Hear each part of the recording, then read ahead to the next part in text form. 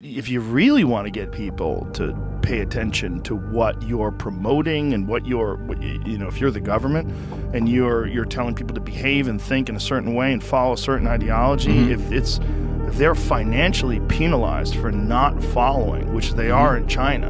Like in China, if they vary, if they stray from the path and criticize the government or criticize or talk shit about anything, like you can't fucking buy plane tickets. You're not going anywhere.